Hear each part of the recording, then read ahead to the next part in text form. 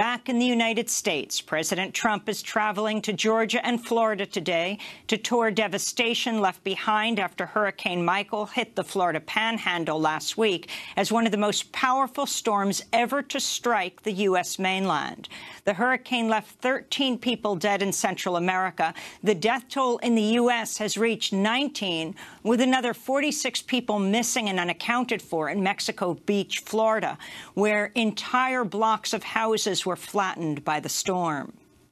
On Sunday, President Trump once again questioned the overwhelming scientific consensus that human activity is driving global temperatures higher and leading to more powerful storms.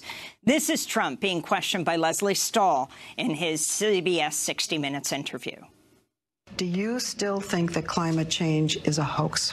Look, I think something's happening, something's changing, and it'll change back again. I don't think it's a hoax. I think there's probably a difference, but I don't know that it's man-made. I will say this. I don't want to give trillions and trillions of dollars. I don't want to lose millions and millions of jobs.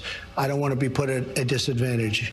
Last week, a UN-appointed panel of climate scientists warned in a landmark report that humanity only has a dozen years to mitigate climate change or face global catastrophe, with severe droughts, floods, sea level rise, and extreme heat set to cause mass displacement and poverty.